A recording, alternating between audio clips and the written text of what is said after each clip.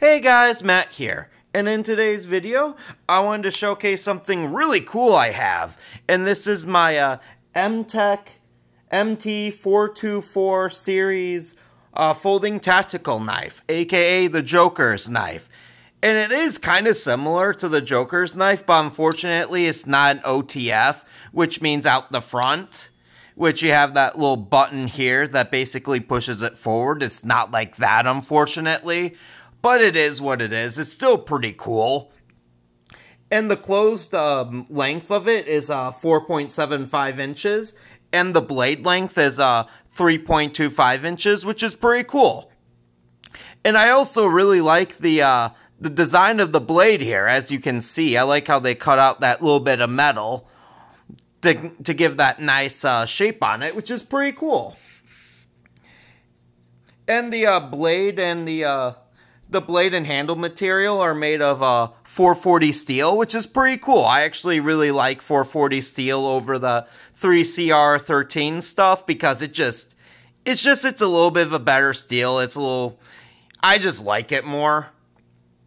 And some of the other features on the knife includes a glass breaker right here, as you can see, which is pretty cool. Then you have a nice little lanyard clip right here, as well as a pocket clip right here, which is pretty cool. And basically how you open and close the knife, you have this little bit back here, the flipper, you basically just flip it back, and then you have the stopper right there.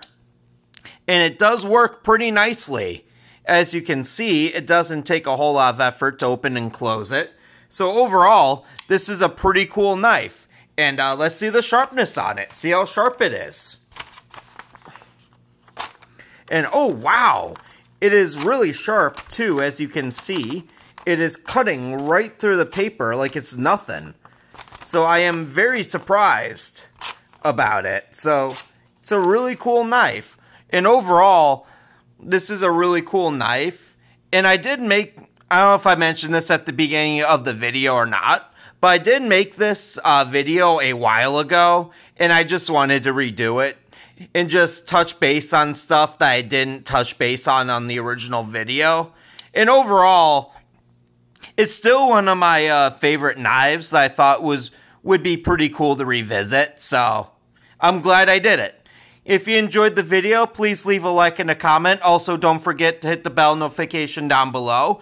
And if you have any other suggestions on videos I should make, please leave them in the comments down below. Love to read them. And if you want to help support the channel further than what you already are by watching my videos, there'll be a link to my Patreon down below. There you'll be able to find loads of awesome perks and just be able to help me out more than what you already are by watching my videos.